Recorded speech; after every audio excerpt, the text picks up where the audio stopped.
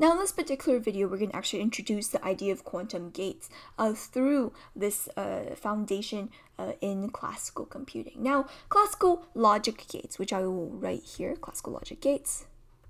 Right, classical logic gates are something you may or may not already be familiar with. Just as a brief overview, let's begin by taking a look at this logic that we have here. Now, classical logic may involve taking some sort of statement, for instance, we'll name them P and Q, and saying, hey, you know, I can use the not operator on these statements. In this case, these statements either have true or false values, and when I apply the not operator, if the value is true, it becomes false. If the value is false, it becomes true.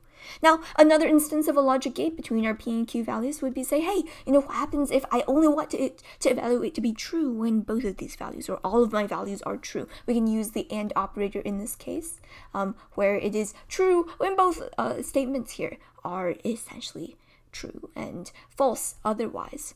There is a side note, there is also another operator known as NAND or AND, right, where essentially it is the equivalent of taking the not of some AND statement. And what occurs here is that we have a bit of an up arrow to represent this particular operator. What occurs here is that if we were to take a look at the corresponding truth table here, we have P and we have Q, we have P and right, Q, we have true, true, true, false, false, true, and false, false. What occurs here is that this statement only evaluates to be true if our AND statement is false. In this case, when both values are true, it's going to be false. When both values are false, it's going to be true. And when one of these values is false, right, and the other is true, it's also going to evaluate to be true in this case. And that's just the AND operator that we have on hand.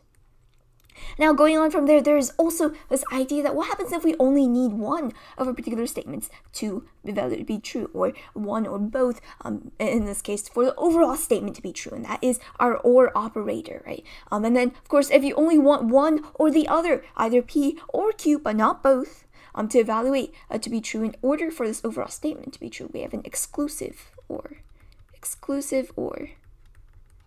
here. And so essentially these are our primary logic operators, and these operators again allow us, one, to make some change to the overall defined value of our statements here, and two, also define relationships between our overall statements. Now the question is, how does this relate to classical computers? We define this as a major part of classical logic gates. Now what occurred here is that some wonderful individual by the name of Claude Shannon, actually, while working towards his master's degree, was able to recognize that these logic operators could also be represented using electricity in circuits. Now the question is, why does this matter? Because the main idea here is that these gates will allow us to draw some sort of information and relationship and actually create some change in the values between the hardware and the information from the hardware, and when we go and try to process it using software. And so it creates that connection. Now these logic gates here for our classical computers, right, as Shannon essentially proposed, would correspond to values in electricity. And so the idea within a given circuit of some sort, if you have a battery, right, and you have a circuit that goes all the way around, perhaps you have a bit of a light bulb here, for instance, and you have some gates, perhaps here. The idea is that at some given point in time, there's either electricity or there's not electricity trying to pass through a certain point in the wire. And we will define the times where the electricity is passing through, where there is a current essentially going through, as when the value is true. And we'll define times when there is no electric current, or when there is not a certain pulse of electricity that is traveling through the wire at that point, as false. So when there is a pulse, and here is no pulse. All right, and now we have defined our true and false values. Now what you see on the screen here is essentially a short table kind of our primary logic gates, and oftentimes if you do end up working, for instance, in electrical engineering, you will see these occasionally show up to define what occurs when a certain point in a given circuit, right? You can see the inputs in this case, input and input, so inputs, right, will allow us to kind of define these relationships, see what's happening, and whether when there's electric pulse and when there's not, what occurs under those circumstances. Now you will note actually that we can take a look at these logic gates and these logic operators and fundamentally define them also to be functions. In this case for and, or, and, or, XOR, not, nor, kind of statements here, right? Most of these being a combination of our primary operators in this case, right? You'll see that most of them have maybe like 2 inputs, or perhaps more, but for the most part, most of them have 2 inputs. Now, it is worth noting that in this case, we can see that each time we put in an input, it creates an output of some sort, and you actually can define these as being a sort of function in this case. You will know actually for our not operator in this case, it's a bit of a 1 input, 1 output kind of situation in this case. Now, when we have a true value, when there is indeed an electric pulse, we can also define that as being equal to a 1 in your particular computer bit. On the other hand, if we have a false value, right, when there is no electric pulse at that moment, we can define that as being equivalent to a 0 value in our particular bits. And doing so will actually allow us to, at just the very lowest level,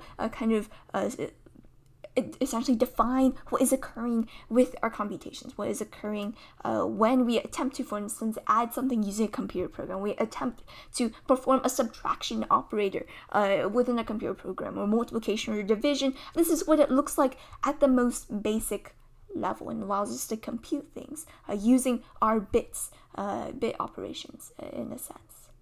Now the question here is, how does this all translate over to quantum computing? And the answer is because this idea of manipulating these values is essentially equivalent to the idea of manipulating values in quantum computers, and more specifically, manipulating the values of qubits. Now, you may already be familiar with this problem where we have, for instance, 2 individuals. We have Alice, and we have Bob over here. And they are perhaps sitting next to each other. There's some distance from each other, and they want to send a message to one another using a qubit of some sort. And so Alice measures her qubit in some direction. She perhaps measures it in the up and down directions. So she takes her qubit and then she sends it over to Bob, and Bob measures the qubit he receives in some arbitrary direction. For instance, he may measure at the 45 and then 215 angle, or perhaps to the left and right with the 0 and 180-degree directions, right? In either case, he measures the qubit he receives in a slightly different direction. As a result, the orthonormal bases used to represent it can be slightly different. Now, what we are saying from this perspective is saying, hey, Alice measures hers in some direction, and when the qubit is received, the direction in which Bob measures it can be changed, and it's kind of altered a little bit. Now, analogously, this is interesting because it's based upon perspective. We're seeing it as though the spin of the qubit still in which Alice's was measured essentially remains the same, and it is Bob's direction of measurement that is changing. However, it is worth noting that we can also say this is equivalent to saying that Alice sends her qubit over, and I apologize, this is a badly drawn stick figure. She sends her qubit over, but somewhere in this process of transmission, the qubit gets turned a little bit, so that maybe the qubit gets turned on its side, so that the direction of measurement has been altered during this moment of transmission. And when Bob receives it, he still measures it in the same direction. He also measures it in the up and down direction, but relative to the qubit, all of a sudden, the initial spin direction in which it was measured has changed. Now, this may seem a little bit confusing at a bit of a surface level, so let's use a slightly different analogy. Let's say you're sitting, for instance, in a car next to a train, or actually, let's use both trains. So you're sitting in a train of some sort. So you sitting in a lovely train. Let's say this is a train seat here. Right? And when you're sitting in that particular train, you look out the window and you see right next to your window there is a second train out here. Second train. Right? And it's so large and so close that you're just mere inches away, and so you can only see the window of the other train. Now, as soon as one of your 2 trains starts moving, there is maybe a split second perhaps, and you may have experienced this at some point in time, where you're unsure whether it's the second train or whether it is your train that is moving. And the reason is because you're unsure and you've lost a bit of a frame of reference in that case, right? It may be that when the train is moving forward at 50 miles per hour relative to you, you're unsure whether it's you that is staying still and the second train is moving forward at 50 miles per hour, whether it's that second train that is staying still and you are actually moving in a different direction at 50 miles per hour. So in general, it is extremely important to find this frame of reference. And so going back to our idea and our question of the qubit here, right, we're asked and essentially asked to say, hey, when we measure this qubit, has this qubit been turned? Has its initial direction of measurement been changed a little bit relative to us, where our direction of measurement and, for instance, Alice's direction of measurement, or Bob and Alice's directions of measurement are actually in the same direction, pointing in the same way, both up, and both measuring a spin direction up and asking this qubit the same question, but where this qubit itself has spun a little bit, has turned a little bit during this moment of transmission.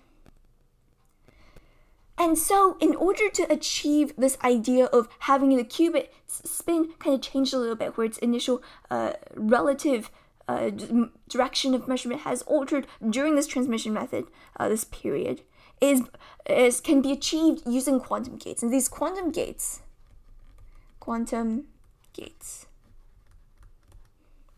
allows us fundamentally to assume that the direction of measurement is fixed.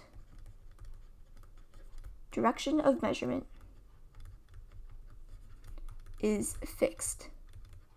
And during this transmission time, so during transmission, the qubit has been rotated.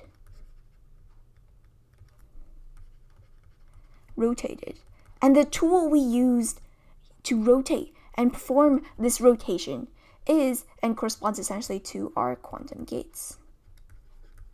And this essentially introduces this idea for quantum gates.